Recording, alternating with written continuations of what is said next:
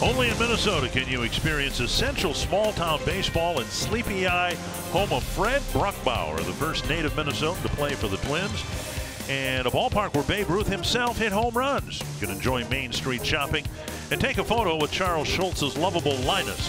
SleepyEye invites you to experience it all. Plan your getaway at exploreminnesota.com/escapes and share your favorites with hashtag OnlyinMN. I believe this to be true. And if it's not true, I'm going to be embarrassed to make this mistake publicly. Strike now, a ball. Fred Bruckbauer, I believe, was the only man to pinch hit for Ted Williams. Is that right?